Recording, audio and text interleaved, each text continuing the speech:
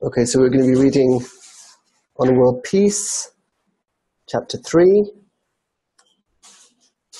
by Rav Yehuda Ashlag. The article is on Precept, Chapter 3. Global spirituality and local spirituality. It has been 12 years now since I started working on a manifesto that will serve as a solid foundation. And for this purpose, after toiling and finding, I am hereby reading it to you. What has brought me to this is my great devotion to the idea, and because I have assumed in advance that it is not sustainable without a basis in religion. And there has never been throughout history a major push of the masses, such as nationalism or law and order, without this basis, not to mention the issue of letting go private property. Moreover, we do not have any higher or more exalted concept, and yet this is accepted only by wise people of clear mind, and not at all by those of crude materialism and by the masses. As for them, without private property, they don't find any motive power for voluntary bodily movement in a direct manner, but only in an indirect manner, meaning in a roundabout manner, which is a very weak method for success and is bound to fade away completely. Because through compulsion, not only is their work incomplete, but also we need supervisors and guards to keep watching over them, at least one for every 100 people. And this here is the crux of the problem, literally where the dog is buried, because the culture of our generation is not yet high enough that it would give us the 1 in 100 people who has a heart of wisdom and pure consciousness. And then the guarantor needs to be guaranteed because even the supervisor needs motive power for the work of supervision, which is something he has not.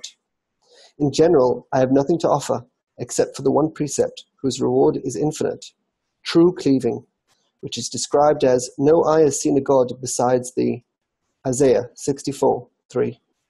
And this is the precept of work and of sharing with the community and of adding additional benefit to them on top of any benefit they already enjoy. And the reward will be according to the effort. And exactly opposite to this, there is only one sin, which is egoism also in a more narrow sense, meaning that any self-enjoyment is a transgression.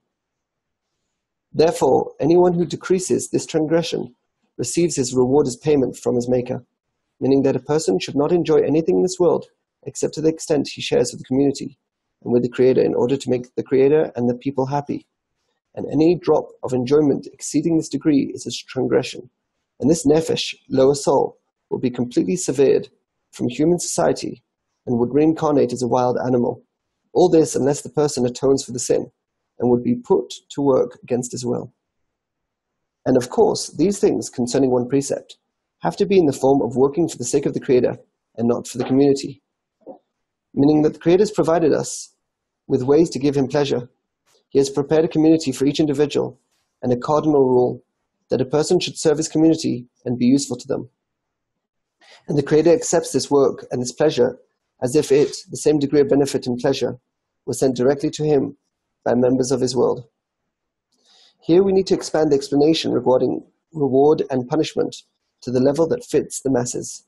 But the main point is the necessity of the wise to understand it, because only the understanding of the wise leaders establish and supports the deeds of the masses.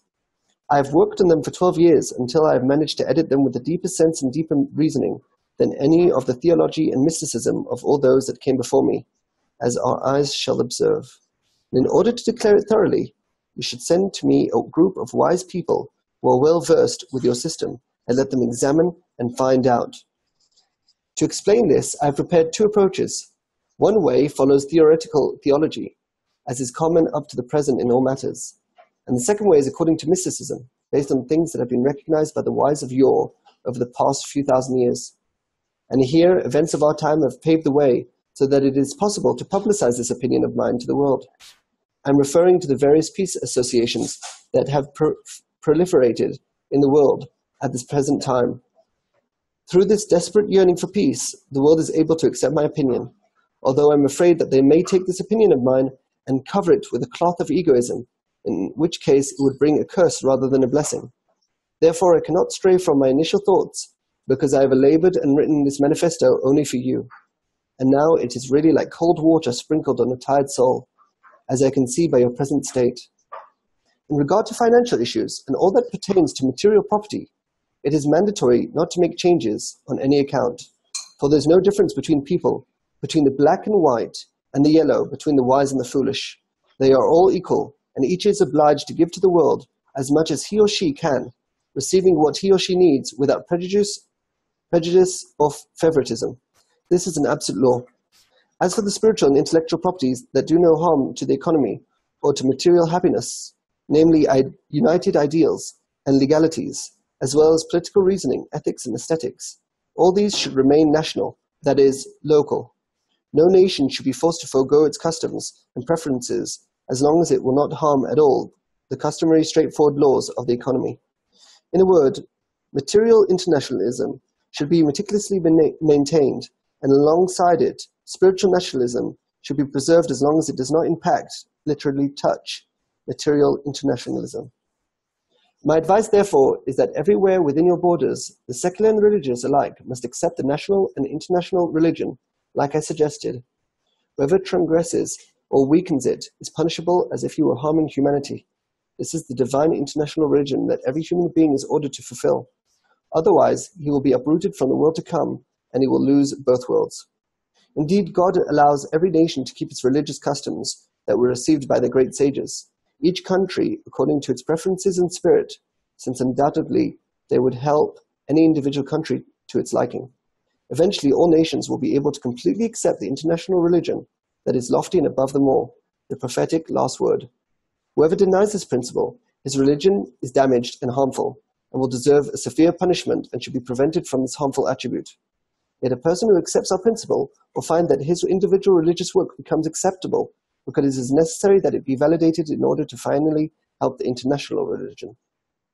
In a word, individual religion must be constructed in such a way that it would be just a tool to reach the universal religion. If it becomes known that some countries are damaging again what they have corrected before, and individual religion became the most important ultimate goal, they would be punished and the religion would be completely forbidden by law. Do not ask what the benefit would be if we start cutting back religions and war is restored.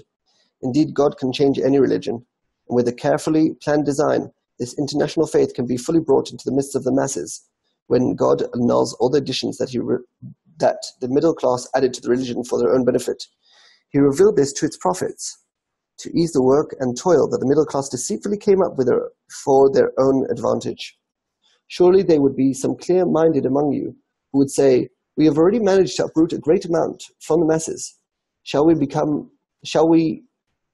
be messengers now to return ignorance to its place? Be careful of being extreme.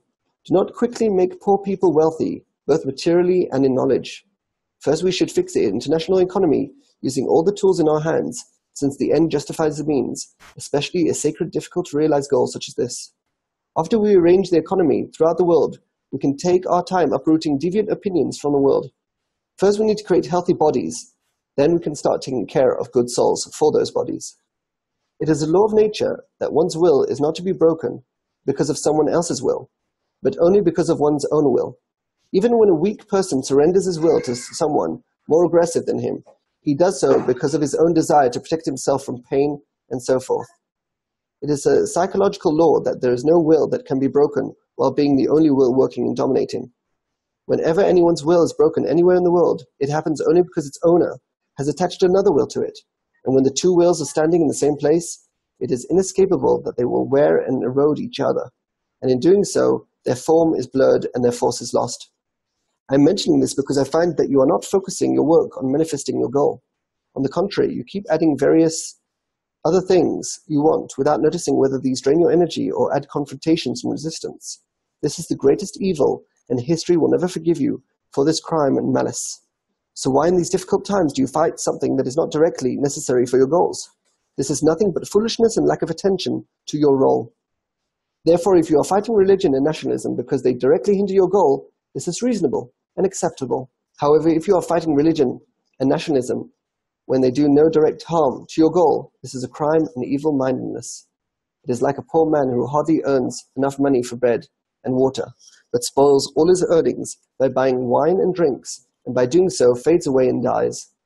It is not enough for you in your difficult war, which is your main focus, and is entirely against the nature of man, when you are part of the masses to work and toil without any motivation, and this war not enough that you add fuel to the flame by also fighting at the same time against religion and nationalism? Is there a greater foolishness in the world than this? The main thing is that you will perish very quickly, and therefore you are stepping backwards and your work is bearing curse. The truth is that until now you had no other choice because these two ways present the most terrible opposition to your method, according to the nature that they have received from the bourgeois, middle class. But in the manner that I have laid my method before you, religious not only does not oppose and damage you, but it is the most effective assistant, and is also the only instrument that ensures the success of your goal in the most uplifting manner. As for nationalism, my opinion is that it's better if it were to be corrected. It should be given proper character, one that will be accepted by the masses before it is completely uprooted and fought against. Surely the most I can do to you is to present you with a successful mechanism to obtain the goal. But the work and trouble themselves are all upon you to find a suitable plan and to supply it with swift and loyal legs to spread the word quickly. If this is acceptable to you, let me know or send me suitable people. Then we can work out a successful plan to ensure swift expansion.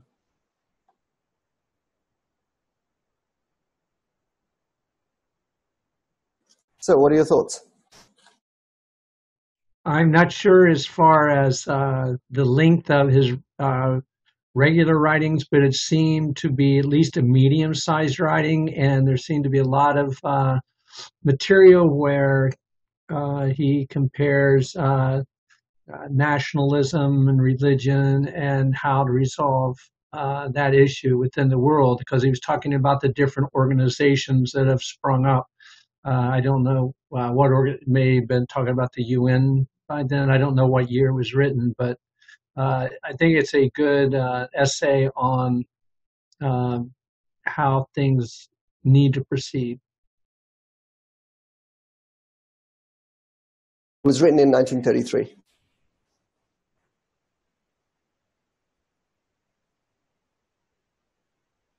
Well, it wasn't the UN. It must have been maybe some other European group that was collaborating together, 1930. That was right before the war, several years before the Second World War.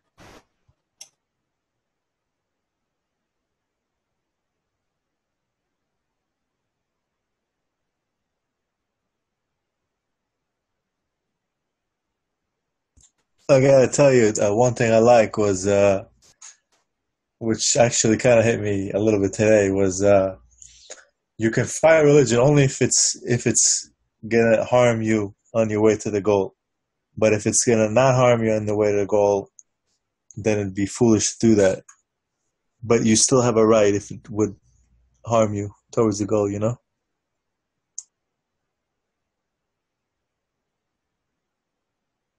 And go ahead. Oh no, Patricia, go ahead. I was going to say, I'd like to go back to the two evils.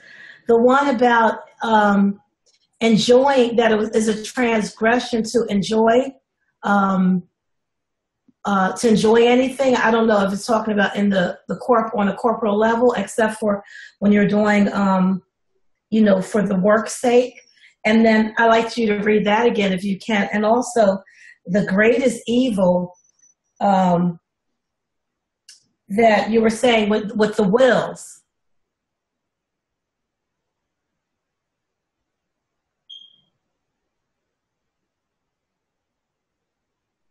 I don't know if it was talking about trying to change another's will or the battle of the wills. That one was said to be the greatest evil. Right. So he talked about, with the will, he talked about how if a person wills is broken, it's because the person itself has a broken will, because he has two desires basically clashing with each other and they break. So when you have two people fighting, the only reason why one gives up is precisely because the other person's desire is broken into two desires, and then the first person is exposing that breakage in his desire. So it's not like you have two forces, one against each other, and one breaks because of the pressure of the other, but rather the pressure of the first is revealing the broken in the second. So it's one person with two broken wills. There's one person with two broken wills, and the other person can break the person's will because they have two wills that are broken? Exactly, it's revealing it. It's like when you Right. have, sometimes it can happen when you're putting pressure on something and then it breaks. It breaks because it previously had a crack in it, or it was ready to break at that specific place. So when you're putting pressure on something, it breaks at some point and not others, because it's already broken. Then you're just revealing its breakage.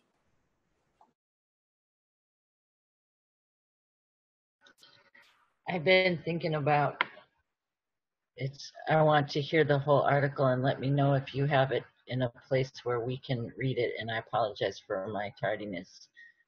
But the conversation I had right before I got in here was explaining to my daughter, when we become aware of something and we can see that we don't understand it, we step outside and ask for the answer from that source, and we don't act until we get the answer.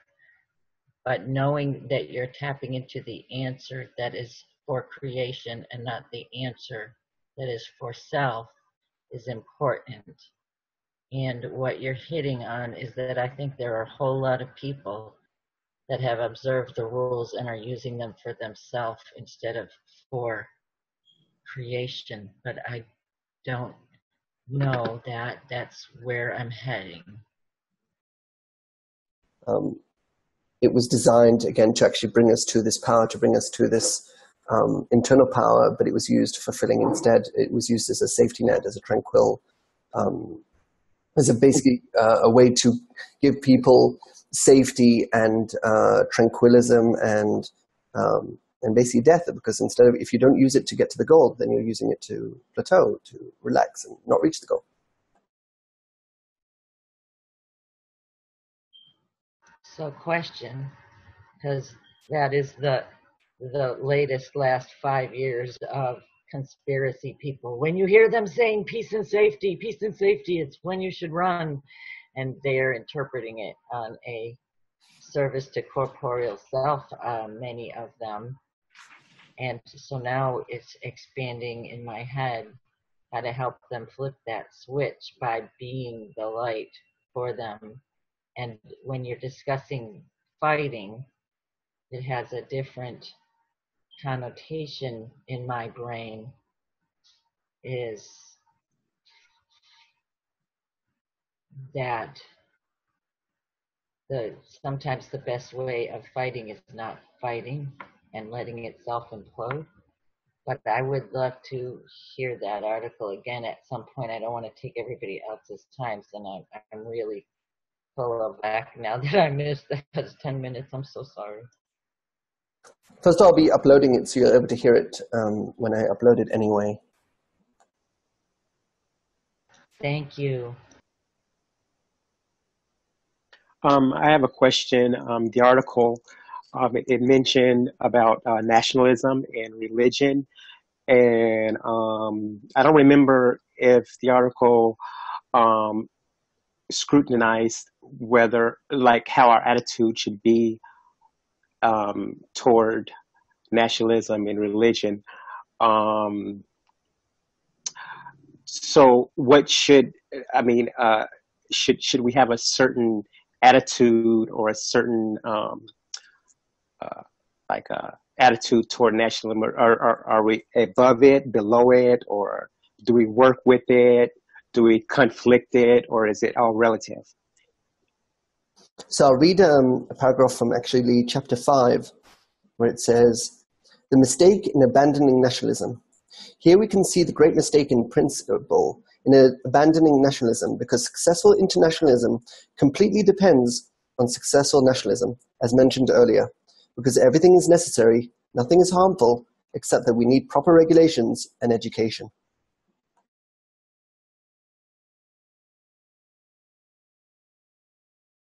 It's all good if it's just with the right intention. Everything's great. But if we all always have to direct things to the Creator. Now, I was talking about also an international religion and how about through the individual religions, I guess, by country and traditions, that they shall lead us into an international religion. I think he was talking about that also, which was nice, you know? And it's funny because this was written in 1933.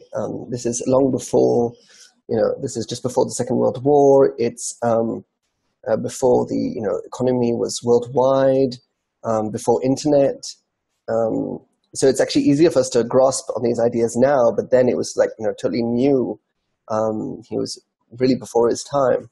And we can see today that, we're all from different parts of the country and parts of the world, but yet we're all coming together for a single goal, for a single religion, you could say. But it's an international religion, not a national religion. So it's something goes above. It's something that can unite us all no matter where we're from. And he's basically saying that we need both the locality and the global effect as well. And that the global will only work because you have the local. And we can see how all our material concerns are dealt with on the local. And then in between, you've got that global effect. It used to be that companies were in countries, but now countries are in companies.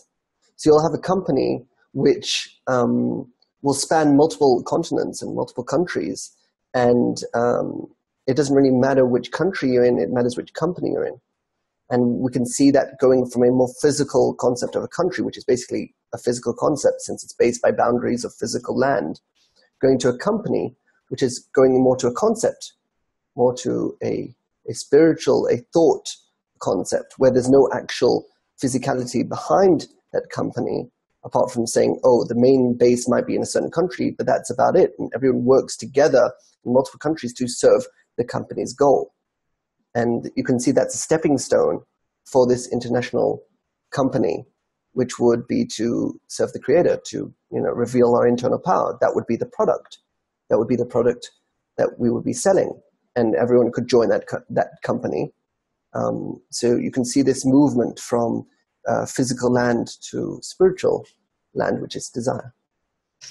Actually, when you're reading this, or when I read texts like this, I bring it to myself, that I take the metaphor of it speaking of a country and the world, and I'm applying it to myself. So the nationalism is my uniqueness.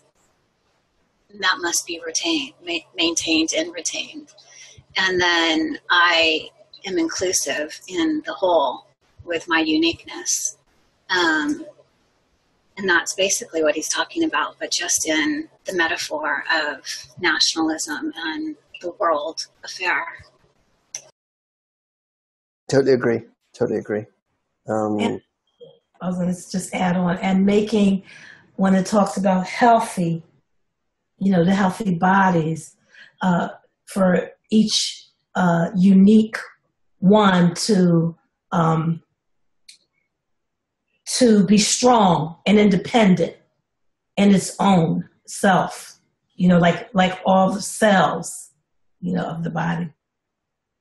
I call this independent on each other, where we all know about the right line, which is dependent on each other. We're all dependent on each other, but what normally happens is that we basically drive ourselves into the ground, because anytime anybody wants to go above and actually advance, they're like, hey, you've got to be all equal to us, stay on the ground, and then, of course, it erodes and loses its effect. On the other hand, you have the left line, where it's, I'll be totally independent, I'll start up my own company, I don't need anybody, I can do it all by myself, and that doesn't last long either. And by making a middle line of that, which is independent on each other, I'm using each other to become independent. So the goal is to be independent, but we get there by being dependent on each other.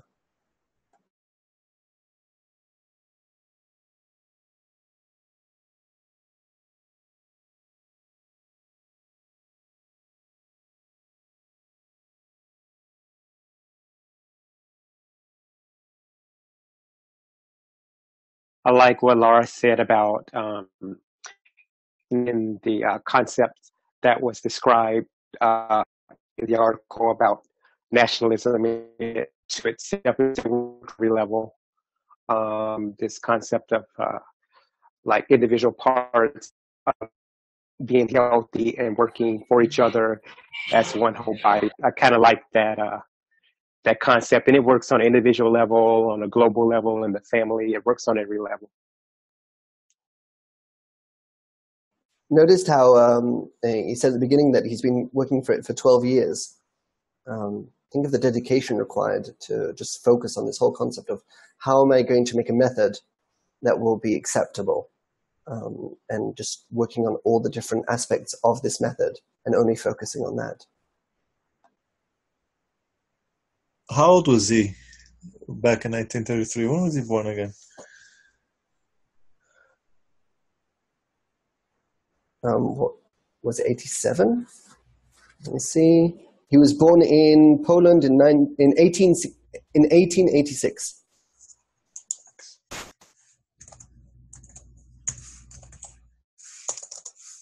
I got a question. 47. Ah, he's young.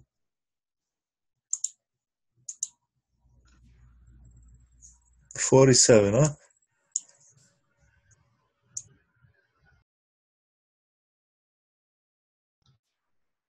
I got a question. I think it applies to this article, and it applies to BB teachings in general also. And I'm trying to word it, and I only know how to do this by giving an example.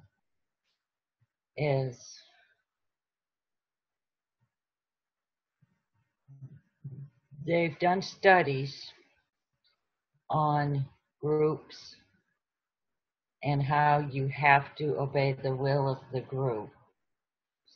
And it was shown that the group chose to ignore the only person who had the key piece of information that they would have needed to survive. And the example was in Alaska. They actually had an Alaskan person in the group who had the only piece of information. If they had followed the group, they all would have died. So in light of that, there is a very fine, delicate line we have to understand about this that is slowly, ever so painfully slowly revealing itself. I hope not just to me, about the intentions behind the actions being critical and allowing the thought to be birthed or die through the process of nature. And anyone who can expand, or if you all think I'm whacked, it's okay, just tell me. I'm very much concerned with this article and placing it into its appropriate perspective. We can actually see that also in movies and also in real life, the system tends to choose singular people to do major changes. So, Armageddon, the movie, like you have just one group, and the whole of humanity is dependent on that one group to save them. It's like, why didn't you send 3 groups? No, we'll just send one. And it's like, Adam Arishon or Abraham. One guy, that's all you have to teach this education. But what if he died? That would be it. Or Moses. Or, you can look down the line, you can see that the Creator only chooses like one in every generation. It's like the Ari. The Ari was only in Tzfat, he was only there for 18 months. All the literature we have from the Ari was 18 months, period. And he died.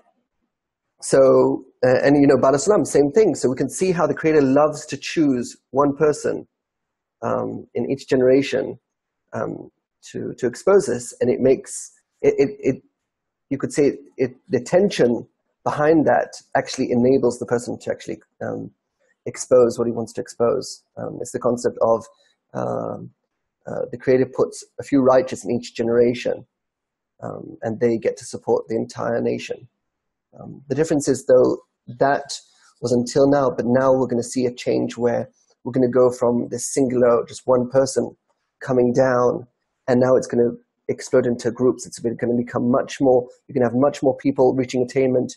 You're going to have much more people talking with each other.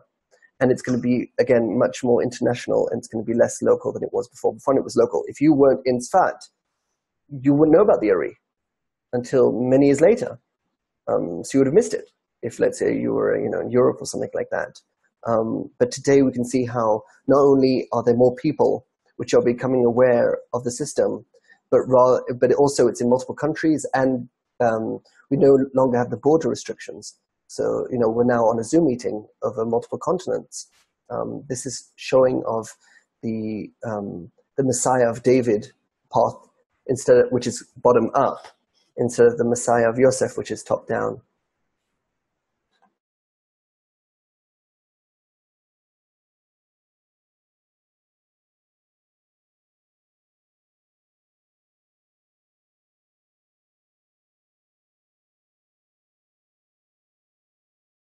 Put that on your list for a future class, because I've been doing a lot of, that's been hitting me at every corner, is what you just described, the Messiah of David and the Messiah of Joseph. And there's all these things that you're bringing up that are so many different lines coming into me that are working themselves out. So help us with wise words of guidance on focus.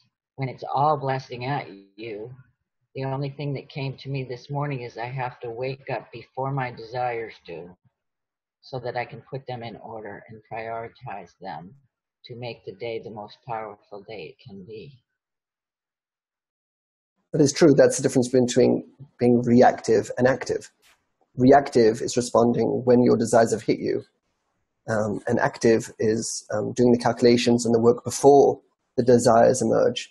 That's one of the reasons why we're learning a lot in the system and getting loads of discernments. How do our desires emerge, so that we can categorize and deal with them accordingly before they actually just hit us. It's like preparing to, when you need the toilet and then you go to the bathroom, so you're like taking it into account. And you're like, oh, I just need a toilet. It's like with kids, you see them why they just they awaken at the last minute, where if you don't take me to the bathroom, it's hell's going to break loose, and they give you no preparation. Well, as adults, we actually have preparation. We're like, okay, I'm probably going to need to go to the toilet in 3 hours. I'll put that in my schedule. I'm going to be hungry. So with kids, they're like, I'm hungry now. It's like, what? We just left the house. Why are you telling me now? It's like, well, only now did my desire of hunger emerge. So let's deal with it now. So you have to be reactive to that. While as adults, we're like, okay, I'll be hungry in 5 hours. I'll make sure I can go somewhere and actually get some food beforehand, so I won't be peckish. That's another class, is the Abraham circumcising his desires, Noah placing the ones that he had mated into the ark and letting the rest wash away. Do they wash away, or are they for later to be cleansed? Are there some that wash away? When I circumcise them, is that that book's definition of mating them and making them whole, and then taking the ones you can't work with and sticking them in the file cabinet until you have enough understanding to work with them? Exactly. So the concept of circumcising and of the flood is when we're overloaded with, the flood is when we're overloaded with desires, and then we say, okay, stop. I'm going to put them all to the side. I'm going to deactivate them for the moment. I'll deal with them later. Let me first focus myself, work on what is the goal, how am I going to get there, and then I can start to reactivate them one by one and actually deal with them, and not be overloaded by sensations of, why is the creator doing it like this? Why is there killing in the world? And you just can get really locked into these thoughts, and then you can't deal with them. The idea is you can get flooded. You can get overloaded with all these discernments, and the idea is to put them aside, close yourself in and say, okay, let's clean ourselves first. Let's clean some concepts, and then we can start reawakening these questions of why is the creator working like this and why is the creator working like that. So let's tie this into the letter that you just read, which to me shows that we truly, do we have to cross the barrier before we can possibly make right decisions, or can we allow the creator to work in us to make right decisions until we cross the barrier? Again, because we're dealing with power and not filling. So with filling, someone would say to you, oh yeah, only after the barrier will you suddenly able to work with it. But because it's power, that you've got this gradual growth, and therefore you can start seeing the changes of internal power even before you pass the barrier. You can start to see yourself getting more and more focused on the path and getting out of that chaos where you're sort of constantly, changing your direction, to going into darkness where you're already more aligned, but you're not there. And then in the spirit where you're just like really close and you're like, I just need to put in that just much more intensity and depth of discernment to actually pass. So it's not where it's an on and off switch. It's more like a dimmer where slowly, putting up the amount of energy we can handle, the amount of power we can handle. And then passing the barrier is like a gauge where, when we pass it, we're 100% in these discernments. We're 100% in our internal power. That's all we care about. And we're putting our internality 100% above our externality. And that's passing the barrier. So you can see this growth before, and it's not like, oh, when you die, you'll get 72 virgins. You can actually see the growth in you as you continue cleaning your concepts and, going to the group and collecting those discernments. You'll see the growth in your internal power that will actually give you feedback that you're actually going in the right direction. I like the image. You said this before, and of course I put it into an image. But like the intention, it's broken. We have a broken intention. And the more it's corrected, as it becomes a corrected intention, then it's the masach. So then we're in spirituality. So as it's correcting, so do the thoughts and our actions and reasons behind the things that we do. Things is also correcting. So the more that gets corrected, the more the behavior, the thoughts, the reason also gets corrected. And so that would be the less external feeling, the more internal feeling. Exactly.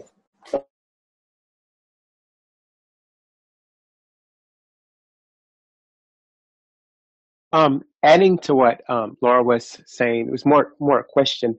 So so basically, when we go through our lives, and we have to be a certain way in our families, at work, in the community, in our relationships, and a lot of us we try to deal with these things on a corporal external level, and probably make a lot of mistakes or not getting anywhere.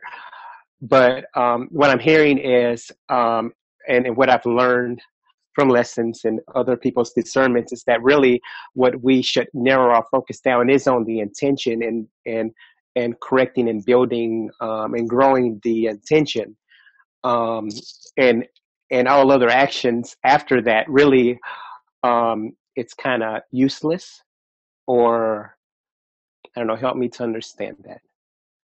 The funny thing is that if we take, sometimes when we're like, oh, if only, I didn't have a wife, or I didn't have the kids, or didn't have work, I could focus more on my spirituality and I'd have more time for it. The funny thing is that sometimes when you do have time to yourself and there's no tension, you don't learn anything. And just the day goes by and you just waste it. So it turns out that because the tension of the environment, it actually forces you to find the time to learn. But if you're just given it without that tension, you've just got nothing to push you forward. Like, why would I want to learn? I've got time to myself. I've got tranquility. I've got what my broken intention wants, which is, death, tranquility, sleep. Why would I be going for this power stuff? But only when you have that tension, then you want the solution, which is internal power, to be able to handle that external tension. So we can actually see how the environment around us, that tension it gives us, is exactly and precisely what brings us to advance and actually want to learn and be more with the friends and be more with the environment accordingly. So when you say tension, you mean tension meaning like stress or distress that the environment causes us? Exactly. What do you, okay. Yeah. So it's the pressure. We've got a pressure on our vessel, and because of that pressure, that's why we came to Kabbalah in the first place. No one comes to Kabbalah. Everyone comes to Kabbalah because of some kind of pressure. Either that's internal pressure, which means the point in the heart is pulsated, pulsing, or it's external pressure, that I'm being overloaded with tension and I don't know how to handle it, and someone said that maybe Kabbalah can help me. So you've always got this, it's always because of tension we come to Kabbalah, either internal or external. Well, isn't that why people seek the Creator in many religions? Because of the tension. Exactly. The thing is, though, that you can use the same method for two ways. One is to annul yourself to the community, annul yourself to the religion, lower your desires, and then you get that sense of tranquility, that sense of relaxation, which is death. Or you can use your environment and grow out of it and actually get born out of the environment into spirituality. So you can either die inside the womb or actually get born outside of it and then actually grow and become your own independent force, but still tied to that root. Earlier you were reading about reward according to the effort or something. Yes, the reward is by the effort. The more you work and collect the discernments and spend time in the method, then the more you see the reward. It has a direct correlation between the effort and the result. Notice what it said at the beginning, and I'll just reread this part. As for them without private property, they don't find any motive power for voluntary bodily movement in a direct manner, but only in an indirect manner, meaning in a roundabout manner, which is a very weak method for success and is bound to fade away completely. Because through compulsion, not only is their work incomplete, but also we need supervisors and guards to keep watching over them, at least one for every 100 people. And this here is the crux of the problem, literally where the dog is buried, because the culture of our generation is not yet high enough that it would give us the 1 in 100 people who has a heart of wisdom and pure consciousness. And then the guarantor needs to be guaranteed because even the supervisor needs motive power for the work of supervision, which is something he has not. I many times see in the society when a new thing comes up, so a congress will come up or some activity or some dissemination, and at the beginning everyone has motive power. Everyone's like, yeah, we're going to do this, it's going to be great. And then very quickly it dies down, and then it's so much hard for people to keep it going. And that's why you'll see that constantly the society has to give new experiences, new situations to just keep people going. Because if you do something and if your motive power is not your internal power in revealing it, then you're going to constantly need these external sensations to reawaken you and get you to move again. And the idea is once you have that internal power, then you don't need those external sensations. You can have a nice, boring day externally, but internally you're like empowered and you're thinking, and well, this is different. This can't be the same day as yesterday. It's like, yeah, but yesterday you did the same thing. You woke up in the morning, you heard the lesson, you went to work, you eat, sleep, you do all those things. You've done it all the time. But you know that you're getting totally different discernments each time. Your growth is internal. So the world becomes black and white. It becomes mundane. And all the color goes internal. So then you don't need all these external sensations to waken you up all the time. You don't need a new congress. You don't need a new dissemination, suddenly new tens realignment to awaken you. You've got those awakening internally because of that internal power.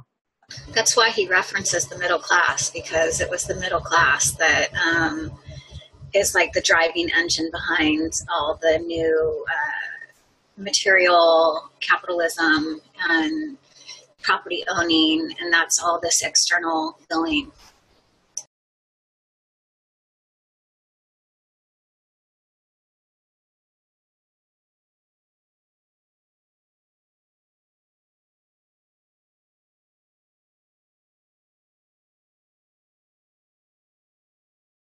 I think part of the sessions that we're doing here is precisely to clean those concepts and give us the ability to see our growth. It's a science.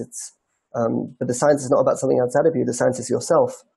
And that's one of the advantages of having a group, is that it gives you a laboratory to test things out. You learn a new concept, and you go to the group, and without even telling them, because they've already agreed to be guinea pigs, you try it on them, and you see what is the response. And that's where we can become scientists. We learn about stuff. Rav says this many times. We're trying to be scientists. We're trying to learn stuff. Sometimes what happens is we read something and we immediately want to apply it full force. But you never do that. You always need to apply it slowly and see the results. And if it goes through, you continue putting in the needle, and if there's a response, then you put it out. And we can see that a lot happening with the group, where the group is a bunch of people coming together to become that laboratory to test on each other and test out these rules of how we work as humans and how we respond.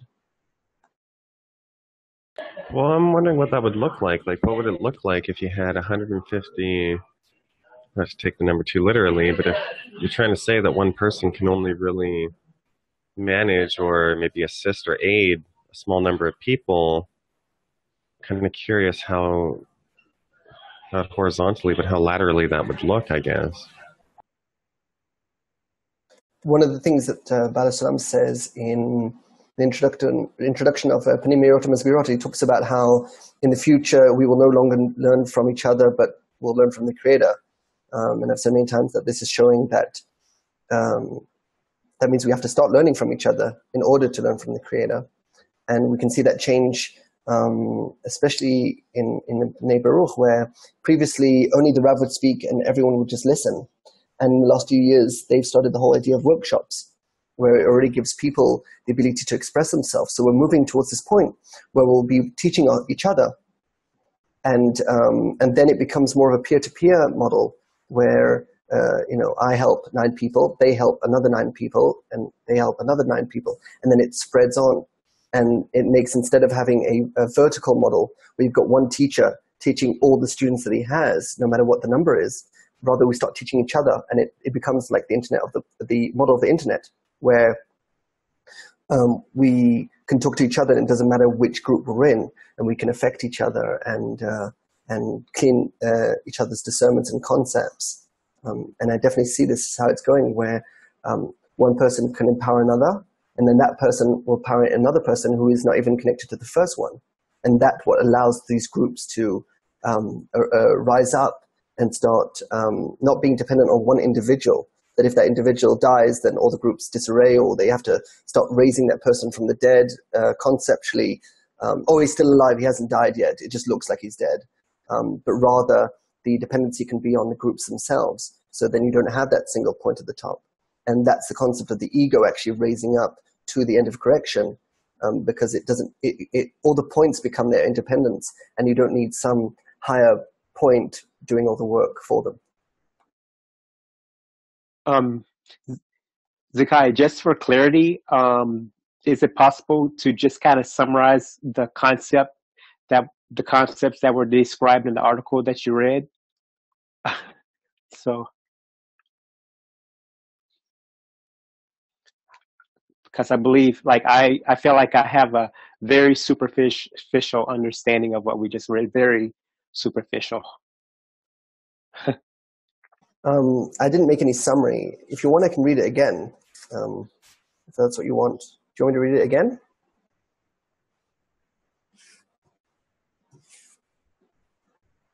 Yes. Sure, yes, if it's okay with everyone else.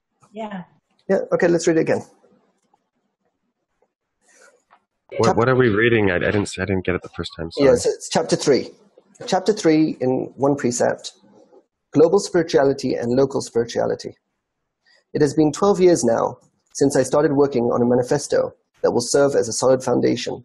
And for this purpose, after toiling and finding, I'm hereby reading it to you. What has brought me to this great devotion to the idea, and because I've assumed in advance that it is not sustainable without a basis in religion, and there has never been throughout history a major push of the masses, such as nationalism or law and order. Without this basis, not to mention the issue of letting go of private property. Moreover, we do not have any higher or more exalted concept, and yet this is accepted only by the wise people of clear mind, and not at all by those of crude materialism and by the masses. As for them, without private property, they don't find any motive power for voluntary bodily movement in a direct manner, but only in an indirect manner, meaning in a roundabout manner, which is a very weak method for success and is bound to fade away completely. Because through compulsion, not only is their work incomplete, but also we need supervisors and guards to keep watching over them, at least one for every 100 people. And this here is the crux of the problem, literally where the dog is buried. Because the culture of our generation is not yet high enough that it would give us the 1 in 100 people who has a heart of wisdom and pure consciousness. And then the guarantor needs to be guaranteed, because even the supervisor needs motive power for the work of supervision, which is something he has not.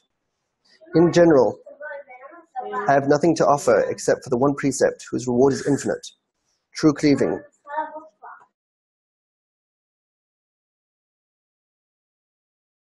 In general, I have nothing to offer except for the one precept whose reward is infinite, true cleaving, which is described as, no eye has seen a God beside thee, Isaiah 64:3. And this is the precept of work and of sharing with the community, and of adding additional benefit to them on top of any benefit they already enjoy. And the reward will be accordingly to the effort. An exact opposite to this, there is only one sin, which is egoism, also in a more narrow sense, meaning that any self-enjoyment is a transgression. Therefore, anyone who decreases this transgression receives his reward as payment for his maker, meaning that a person should not enjoy anything in this world except to the extent that he shares with the community and with the Creator in order to make the Creator and the people happy. And any drop of enjoyment exceeding this degree is a transgression. And this nephesh, lower soul, will be completely severed from human society and would reincarnate as a wild animal. All this unless the person atones for the sin and would be put to work against his will. And of course, these things concerning one precept have to be in the form of working for the sake of the Creator and not for the community, meaning that the Creator has provided us with ways to give him pleasure. He has prepared a community for each individual and a cardinal rule, that a person should serve his community and be useful to them. And the Creator accepts this work and this pleasure as if it the same degree of benefit and pleasure was sent directly to him by members of his world. Here we need to expand the explanation regarding reward and punishment to the level that fits the masses. But the main point is the necessity of the wise to understand it, because only the understanding of the wise leaders establishes and supports the deeds of the masses. I have worked on them for 12 years, until I have managed to edit them with a deeper sense and deeper reasoning than any of the theology and mysticism of all those that came before me, as our eyes shall observe. And in order to declare it thoroughly, you should send to me a group of wise people who are well versed with your system, and let them examine and find out. To explain this, I have prepared two approaches.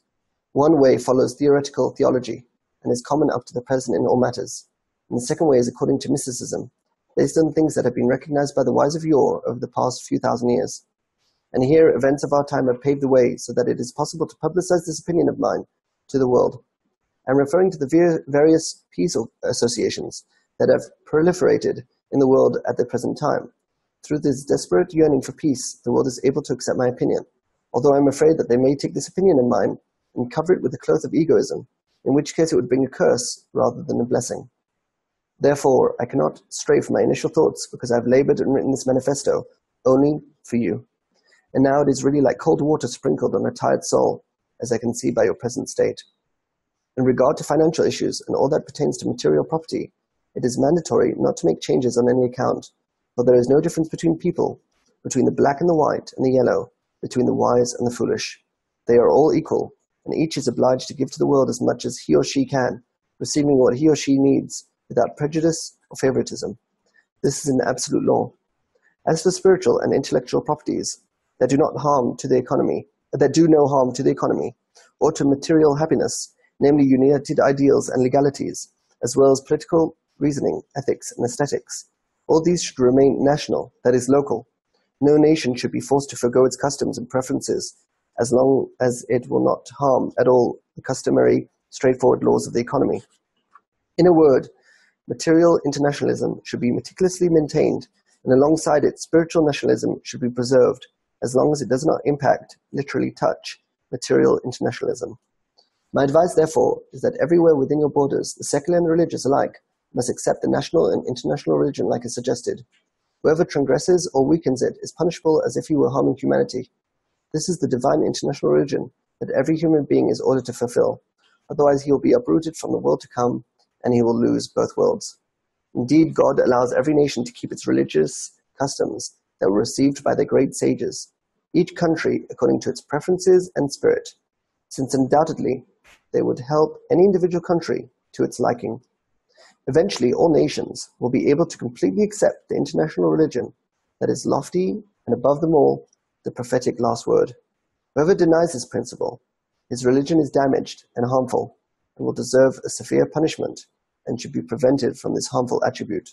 Yet a person who accepts our principle will find that his individual religious work becomes acceptable because it is necessary that it be validated in order to finally help the international religion. In a word, individual religion must be constructed in such a way that it would be a tool to reach the universal religion. If it becomes known that some countries are damaging again what they have corrected before, and the individual religion became the most important and ultimate goal, they would be punished and their religion would be completely forbidden by law. Do not ask what the benefit would be if we start cutting back religions and war is restored. Indeed, God can change any religion, and with a carefully planned design, this international faith can be fully brought into the midst of the masses, when God annuls all the additions that the middle class added to the religion for their own benefit. He revealed this to his prophets to ease the work and toil that the middle class deceitfully came up with for their own advantage. Surely there would be some clear-minded among you who would say, "We have already managed to uproot a great amount from the masses. Should we be messengers now to return ignorance to its place? Be careful of being extreme. Do not quickly make poor people wealthy, both materially and in knowledge. First, we should fix the international economy using all the tools in our hands, since the end justifies the means, especially a sacred, difficult-to-realize goal such as this. After we rearrange the economy throughout the world, we can take our time uprooting deviant opinions from the world. First, we need to create healthy bodies. Then we can start taking care of good souls for those bodies. It is a law of nature that one's will is not to be broken because of someone else's will, but only because of one's own will. Even when a weak person surrenders his will to someone more aggressive than him, he does so because of his own desire to protect himself from pain and so forth. It is a psychological law that there is no will that can be broken while being the only will working and dominating. Whenever anyone's will is broken anywhere in the world, it happens only because its owner has attached another will to it. And when the two wills are standing in the same place, it is inescapable that they will wear and erode each other. And in doing so, their form is blurred and their force is lost. I'm mentioning this because I find that you are not focusing your work on manifesting your goal. On the contrary, you keep adding various other things you want without noticing whether these drain your energy or add confrontations and resistance. This is the greatest evil, and history will never forgive you for this crime and malice. So why in these difficult times do you fight something that is not directly necessary for your goals? This is nothing but foolishness and lack of attention to your role. Therefore, if you are fighting religion and nationalism because they directly hinder your goal, this is reasonable and acceptable. However, if you are fighting religion and nationalism when they do no direct harm to your goal, this is a crime and evil-mindedness. It is like a poor man who hardly earns enough money for bread and water, but spoils all his earnings by buying wine and drinks, and by doing so fades away and dies. It is not enough for you in your difficult war, which is your main focus, and is entirely against the nature of man. When you are part of the masses to work and toil without any motivation, and this war, not enough that you add fuel to the flame by also fighting at the same time against religion and nationalism, is there a greater foolishness in the world than this? The main thing is that you will perish very quickly, and therefore you are stepping backwards, and your work is bearing curse. The truth is that until now, you had no other choice because these two ways present the most terrible opposition to your method, according to their nature, that they have received from the bourgeois, middle class. But in the manner that I have laid my method before you, religion not only does not oppose and damage you, but is the most effective assistant, and is also the only instrument that ensures the success of your goal in the most uplifting manner. As for nationalism, my opinion is that it's better if it were to be corrected. It should be given a proper character, one that will be accepted by the masses, before it is completely uprooted and fought against. Surely the most I can do is to present you with a successful mechanism to obtain the goal. But the work and trouble themselves are all upon you to find a suitable plan and to supply it with swift and loyal legs to spread the word quickly. If this is acceptable to you, let me know or send me suitable people. Then we can work out a successful plan to ensure swift expansion. Yeah, bourgeois.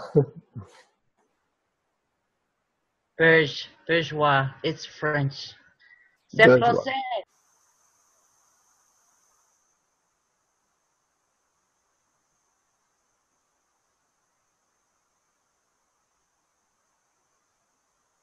The word even gives you a feeling of the type of people it is describing.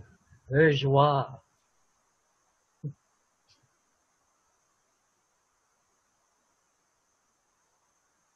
Any new discernments after the second reading?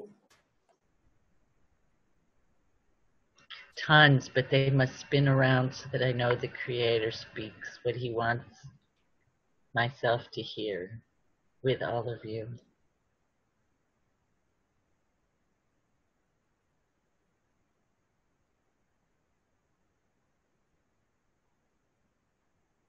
You know, there's a good analogy, though, is there is something very intense and directed and strong with this gathering that you have. And so it's an amazing, beautiful space for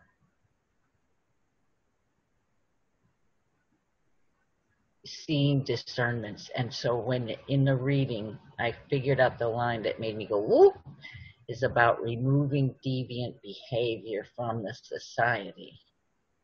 And so I apply it to, there are other groups or I would never trust them. And I know it's all in here, and so I have to sort it out, but there are other groups I would never trust them to remove a deviant person because they'd remove the person that was going to save them. Whereas here, I could feel that it would be a very well directed towards pleasing the Creator, revealing the Creator. Pick the words that are with you and resonating at the moment. So that line is very sharp because my behavior is always deviant compared to those around me as I live in the Bible Belt of the United States. So interesting. Any thought? I don't have any thoughts on that, but when he's saying the goal of interfering with the goal, he's referring to the only goal there really is, and that's becoming the Creator, revealing the Creator.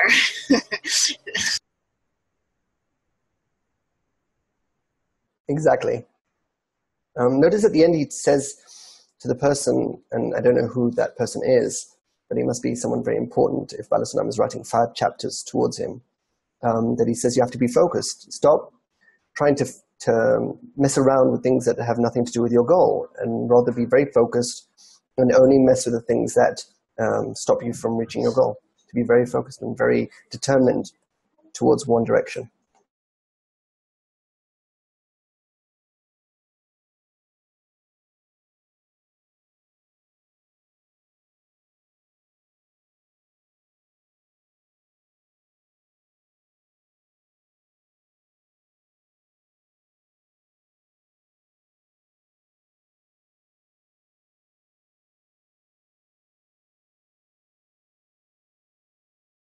Any more thoughts? Zakai, sometimes I get confused when I first came to study Kabbalah with BBEC. I thought the goal was unity and connection. And then I hear the goal is Devkut, and like how many go? It's one. Are there different degrees of the goal, or is one a means to an end? Could you give me more explanation? Definitely. The thing is that even if people hear the goal, depending on their phase, they'll understand it differently. So phase 1 understands it that the goal is happiness through receiving, through reception. Someone in phase 2 will understand it as happiness, but through bestowing. So still the goal is happiness, but the method is through bestowing to each other instead of receiving for self alone. And then you'll have someone in phase 3 which understands that he has to use a combination of, on one hand, receiving the primacy of the Creator, which means to become the Creator, but still it's through bestowing to others and correcting the world and making, giving people stuff and things like that. And then you've got someone who moves into phase 4 where he understands it's not about any bestowing, but it's all about receiving the full primacy of the Creator, because only if I'm the Creator, only if I've enabled that connection with me and I've corrected my intention to become the Creator, only when I get that power can I actually then bestow to others. So beforehand, anything I'm going to bestow is going to be incorrect because it's going to be through the goal of happiness, and it's not going to be through the goal of absolute power, which is what we're trying to get to reach that intense fusion of internal power, and then we can actually do much more. So the idea is that depending on the person's phase, which we'll define as vessels, you'll understand it differently. So you'll see in the lessons where the questions of people that they'll ask will express their phase they're on, because the words that will register in them will be different. So sometimes Rav will say things like connection, and that's the method, and then people will focus on that, and they'll think, oh, it's all about connection, it's all about unity.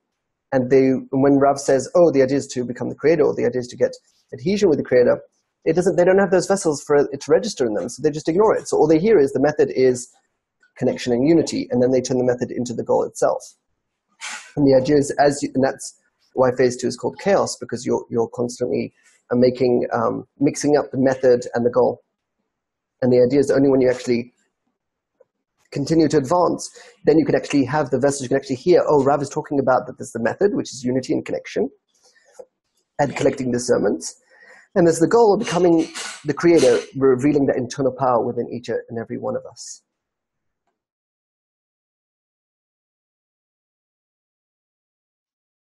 So the goal, this perception of the goal kind of evolves and progresses, like the phases of direct light, or kind of, I mean, can we compare, is there a connection to the 4 phases of direct light, Keter, Hakma, Bina, Zerpan, Malkut? Is there a connection, or can we make that connection between our perception of the goal and the 4 phases of direct light? So the idea is that when we're learning Kabbalah, at the beginning, we tend to learn it as unnecessary, which is external, where we think it's talking about something external to us. There's some world out there, which is Adam Kadmon or Atzilut or whatever. When we pass that from unnecessary to necessary, we understand it's talking about something inside of us. But then we do the mistake of impossible when we think it's talking about something that happened in the past to the creature. And it happened, 16 billion years ago before the Big Bang. And that's impossible because I can't attain something in the past. And then you turn it to possible when you understand it's talking about your future. So the creature is you. You actually go through these 4 phases of direct light, which is you go through these 4 phases which are called unformed, chaos, darkness, and spirit. And those are the phases you go through. And then you pass the barrier, which is the first restriction. So instead of reading Talmud Esesriot as some kind of history lesson, that's something outside of you, you're reading it as, this is something I'm going to go through, this is my future. And these are the states I go through, because that's how the Kabbalists wrote it. How did the Kabbalists write about something that happened 16 billion years ago if they weren't there? Because they're not really writing about that. They're writing about stages they're going through. And they exposed it on purposely this way so it would be hidden from the masses, so they wouldn't see it as a state of development until they were ready, which is our generation. So before they actually learned it as something that happened, there was some creature, and the creator had some kind of relationship with this creature, but it's got nothing to do with us, this creature. And but now we can actually learn it as it's something happening to us. So when you're hearing a lesson of Tas from Rav, treat it as, I'm going to be going through these states. It's not talking about anybody else but me. And you're going to go through these states. So those 4 phases are the feeling of being in humanity, in the spiritual society, in the group, and then becoming that unique individual. And once you get to that expansive part of being that unique individual with all the previous states of humanity, spiritual society, and group within you, then you can pass the barrier, which is the first restriction. Yeah, and also when you first start studying Kabbalah, your vessels are not prepared to see the whole picture at all. So it's like understanding is trying to see everything in parts and connecting them, and the wisdom is seeing the whole picture at one time. And as you grow to these, you move through to these different states. You start connecting everything where you're able to see the whole picture. Because when you first studied Kabbalah, if they had said, well, we're here to become the creator, you would have been like, a cult. No, how can I become God? You'd be like, something's wrong with these people. I didn't come here for we're not ready for it. But when you hear connection and everyone from different religions, they can connect with this. This is, a higher level understanding, trying to understand the spiritual worlds. But let's all love one another and connect, and we'll get the answer. You can handle that. But you wouldn't have been able to handle let's become God. And the best part is that you'll have people, even prominent people, that still don't have those vessels. So if you say to them, oh, the goal is to become God, they'll be like, no. The goal is to become like God. God is up there, we're down here, we do things like him, so he bestows, we bestow, and that's the furthest they can go. They're still stuck in phase 2. And you can't express to them, and they can't understand because they don't have those vessels to say, oh no, the idea is to actually become the creator, because in spirituality, when two qualities are equal, they become one. So it's not like he's up there, I'm down here, he's in me. So if I'm connecting to the power within me, that means I'm becoming the creator. That's the first thing. The second thing is you can see the difference that in the old days, the limitations weren't by the vessels, but were by external factors. So we didn't have access to information. We weren't able to, there was no internet. There was no TV shows. There was nothing. A person had what he had in his community, and that was it. And now you can see where all the, we have access to a, wide array of information and knowledge. But not everyone is now, a quantum physics scientist, even though the information is out there, because our vessels do the filtering now. Instead of it being external, it's internal. Thank you. That cleared up a lot. Thank you. I got a question. Having said that, what are your thoughts on when we do something so consistently without scrutinizing it that instead of becoming independent on one another, we become like interdependent, like in AA meeting instead of a spiritual meeting? So the whole idea of society, it's meant to help you, but what sometimes happens is it becomes like a quicksand, where we fall so deep into the society's concept of we're all meant to be equal, but it's not meant to be equal. We're meant to be above society. Every person is meant to be able to use society. And we see this in the phases. So in phase 1, you don't say, I'm above humanity, you say you're part of humanity. And then you get to phase 2, and then you say, I'm part of the spiritual society, but I'm above humanity. So there's humanity with a will to receive. We've got this point in the heart, so I'm different. So humanity is people without the point in the heart, and the spiritual society are people with the point in the heart. And then you reach phase 3, where you say, I'm part of the group, but I'm in a spiritual society, and I'm in humanity. So you see yourself as equal in the group, but you don't see yourself as equal in the society. You see yourself as part of your group. That's where you feel you're part of, and you're in a society, which is in humanity. And then you reach phase 4, where you're not part of a group, you're in a group, and you're in a spiritual society, and you're in humanity.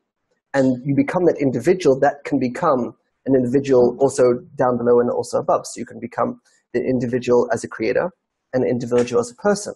In Hebrew, we call it Yechidei Sgula, which is sort of qualitative individuals.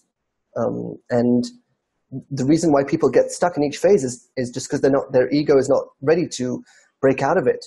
So you'll have two people going, one will be on phase 2, but he's designed to be on phase 3. So he can actually break through that being part of the spiritual society and actually become part of the group, but then he's to get stuck there. So he thinks, no, the maximum is to be part of the group. I can't imagine myself being an individual. The idea is that, the group is the highest concept, and he can't imagine this concept of him being an individual using the group, using the society, using humanity. So it basically depends on the desire of the person, which will dictate what level and what phase he can actually reach. And if he reaches that end point, which is that phase 4, huge desire to receive the primacy of the creator with all the other sub phases inside of him, then he actually gets to pass the barrier. But otherwise he gets stuck on lower levels and he just stays there, and he might actually reincarnate. So it's not for sure that everyone will reach these high levels. It depends on his desire. And if he can handle that tension of being an individual, which requires a lot of energy and ability to stand alone, to be independent, but still using the spiritual society in the group and the humanity as well. Now, we can end... Sorry, Laura, I'll just be quick. Just to add on, just the last question. because this was a setup. But just thinking about the number of groups that we have and how I'll be in this tens, I'll kind of be in that group. Now, at some point, I have to make a group extremely important, and I really have to turn that into my power source. So just curious about thoughts on the other extreme when we try and have so many groups, and every day we're doing something different. Not that there's anything wrong with that, but you know what I'm trying to say. I think it's different between if you're in a group or you have a group and you're part of a group. So what mostly will happen is that if a person has, let's say, 5 groups, there'll only be one group he actually feels part of, and the other groups, he's in them, he's using them, but then, so they're actually not real groups, they're actually part of the spiritual society. They haven't been upgraded to be a group. So just because someone's in a physical group doesn't mean he's on that group level. So you could have someone who is in 1,000 groups, and they're all part of the spiritual society. So he isn't actually in any group. Even though it looks physically like he's in a group, he's not in that phase of a group. He's not where you say to him, which is your family? And he says his group, instead of saying BB, or instead of saying spiritual society. And so you'll have someone who might have 5 groups, but one group is his actual group, and then all the rest are just part of the spiritual society that he's mingling with them.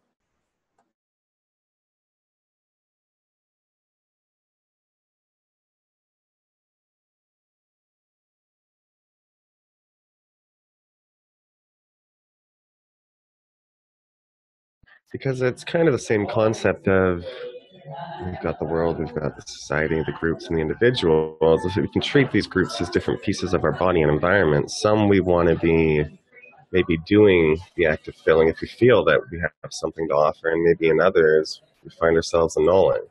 Like, I just know that I have 2 things going on. I have the young group that I'm extremely passionate about, but then I have a few friends in these small groups that I can't live without. Like certain relationships where I need to be filled in order to pipeline it on. So those individuals are part of your individual level, and then you have the young group, which is your group. And you would say, this is my group. Like I have, in Jerusalem, I have the main group and the young group. And the young group is my group. The main group is my spiritual society. And every person can define a different kind of relationship to his environment, to his perception. Because at the end of the day, we're talking about each person sees the world around him and starts categorizing and putting people into different phases. Oh, this person, he's a phase 2. This another person is a phase 1. And you start categorizing and defining people, and of course they upgrade as time goes by. So you see someone is like, oh, he's phase 2, now he's phase 3. So now I can talk to him about higher concepts. And so, you know, I find people in the society that they still will just want happiness, and they just think the world is to be corrected. So I know they're a phase 1 person. And then you have somebody else who he knows that the goal is to become the creator and stuff, but he still wants to annul to the teacher. He just wants to be part of the society. And hopefully that will bring, you know, everybody this light, and everyone will suddenly be reformed in one moment, in one splash. So I know he's in phase 2. And then you have someone who's like, okay, I'm part of the group. I actually want to become the creator. As a group, we want to become the creator, and we want to evolve that. But I know that he can't accept the concept of, no, the idea is for you to be an individual, and one person passes at a time, and not a whole group of people, because they're on different levels. And if he can't accept that, he's still in that phase 3. And we go through this. And in the beginning, when you join different groups, because I am guilty, I'm in multi-groups. It's like a box of chocolates, and you want to know what's in each piece. And then eventually you like the chocolate, but you start going for quality opposed to quantity, and you find yourself, okay, this is not working the way I need it to work. Because let's be honest, I'm conditioned to receive too. So if I'm in a group and I don't feel like there's the growth that I feel like I would need, then, you know, I'm liable to go somewhere else and, you know, do like that, you know. So as you grow, you find yourself growing out of different groups, and not to say anyone's doing anything wrong or whatever, but you start finding yourself wanting more and more and more, you know, because you're conditioned to receive. If you're not receiving anything, come on, how are you going to be able to bestow anything if you're not receiving, when you're conditioned to receive? And if you don't receive that internal power in order to bestow it, you need a power source. You can't bestow what are you going to bestow with? You're just going to give money? You're going to run out of that. Like, you need to have this internal engine running within you, and then you can give out this energy to other people. Share with the names of God, it's called, which we read in chapter 2.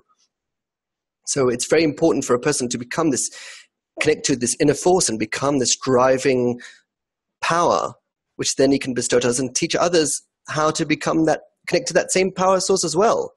At the end of the day, when I say I am God, it doesn't stop somebody else from saying they are God. We are all God. And the idea is that for everyone to connect to that same power source, that's still unique power source, and then we can start sharing with each other discernments of high levels. Like, the more people advance, the discernments they'll have will go higher. Instead of just asking Rav each time, what is the goal, or what is connection, or how do we get there, or what should we do now in preparation for this event or another event, the questions will become higher value. They'll become more unique and more specific questions. They'll be like, Rav, in this specific situation of this specific phase, what do I do now? And it will become more like that, instead of this general, like, oh, where are we as a society? Where are we going in this, like, generic, like, Rav could give them any direction, they would be okay with it. It's like, there needs to be more criticism, there needs to be more scrutiny, where, if Rav gives you this answer which is so generic, you ask for more details. And at the moment, most of the questions are generic, and the answers are generic accordingly, because they can't handle those details. So we need to get to a point where we're helping more and more people clean concepts, so that when they ask questions from Rav, they'll be more specific, more determined, more focused questions, and then the answers will be focused and specific accordingly. That guy, what would you relate that final switch where you're generating your own internal power? Because right now I have little light switches that I'm flipping on, and they're going great. I've got some that weigh 3,000 pounds. They're like at the nuclear plant, and they're locked down, and I got to turn that one on with what I assume is me practicing my will, showing that I'm going to use it properly for the Creator. And so there's the 625 sensations, and we only know about 618 of them. There's 7 that you get not from the normal channels that you can get the other ones from after you've turned the others on. So that flipping of the switch, does it happen gradually? It's completely individual? Or when they talk about the reversal, whoop, when everything flips and you know it. To me, there's many places of that in different scenarios. So there's that one big one that's locked until I have proven myself, quote unquote, worthy. I'm not worthy. That big flip switching is when you are the power source. Can you talk about that? Yes, so the idea is that you actually pointed to a very important point. So there's 2 things. We have specific discernments, specific desires, which is called doing mitzvahs by collecting discernment. So I collect discernments, they reach a certain mass, they become a desire. That whole circuit, connecting through my internal power, is called doing a mitzvah. And they say 613. It's just a number. It's talking about our power level. And that we're doing and doing. But as we continue, we'll find there's one pain point. And every person has this one pain point that, even though he's collecting all these discernments and actually building a more vital and expressive picture of what is that internal power and how I can connect to it and what I actually want to use it for and so on, there's this little pain point which goes right down the middle that will be touched slowly and be more and more exposed. And that is the point which is keeping you in this world and not allowing you to eject yourself into the spiritual world and actually go through that first restriction. And and the idea is that all the discernments around cause tension on that individual point, on that pain point, I call it. Everyone has a pain point. And when that pain point has got enough tension in it, it gets released. And then you pass the barrier. And then you start living in both sides. So you still continue with your body, but you're not connected to it. You don't feel that perceptive requirement to be connected to it. You've let go. And then you are also human and godly at the same time. and you're living in both states at the same time. But it's a gradual growth. So you see yourself growing. It's not like you work for 10 years and then suddenly you pass the barrier and, oops, I didn't expect it to happen. You see this growth. You can actually version your perception and give it numbers. So yeah, I tell people, you've got the unformed, chaos, darkness, and spirit, which are numbers 1 to 4. And then in each one, you have the sub-phases. So you can be, for example, in chaos, but unformed. So then you're 2.1. And then you can grow, and then you can reach chaos and chaos, which is 2.2. And then you grow up, and then you go to darkness and chaos, so you're 2.3, right? And then, then you can continue growing, and then you reach, 3.1, and then 3.2, 3.3, 3.4, and then 4.1, which is, you're in spirit now, but unformed. And then you're 4.2, which is spirit and chaos. Then you reach 4.3, which is spirit and darkness. And then you reach 4.4, which is spirit and spirit. And then when you reach the maximum of that, then you pass the barrier. So you can actually version yourself and actually, by your discernments, figure out where you are, and then you can expect the next place to go and plan accordingly. So I want to make just one quick clarification here, because when we write things down, like let's just say we put some articles together and we start giving internal discernments that we've had, we don't want people to just read those discernments, but like, oh, I had a discernment like that. Like the discernments will come individual, and I don't exactly word mine the way that I've heard friends express theirs with myself. They're similar, but I'm just saying with articles and just a lot of fear there. So the idea is that each person, even if you give someone a path to go down, let's say we're going to go to Italy and we're going to go to locations A, B, C, and D. Every person who goes through those locations, even though the locations are fixed, and you're like, everyone's going to go through these 4 places. They're going to A first, and then B, and then C, and then D. Each person will see different discernments and different things when he's at that place. And that's why you can take a group of people, 10 people, take them through this course, and at the end you ask them, so what do you think? And each person will see something totally different, even though they went through the same paces. So each one will say, yeah, we went through A, B, C, and D, but each one will see totally different stuff. And that's the advantage of sharing our discernments in the group, because I can only give you the discernments I got when I went through A, B, C, and D, but I want to expand each degree. So I don't want to just be stuck in my version of the degree. I want to expand it and get the 70 faces of the Torah. I want to get how other people interpret these degrees accordingly. And that's one of the reasons I also come to these group meetings, is because I want to know how other people interpret stuff. I know how I interpret stuff. I want to hear how other people interpret stuff. And then that's why I think that the people that will want to go deeper and not just read an article and say, oh, that was great and good luck. They'll actually want to give of their own discernments and share it with others. And they'll call up someone and say, what did you think of this article? And let's talk about it. And let's share discernments that weren't written in the article. And I see this happening. So it totally depends on the person. Some people you feed them and they're full. And some people you feed them and they're hungry. I remember Steve Jobs saying, he read in the last edition of a magazine, it was stay hungry, stay foolish.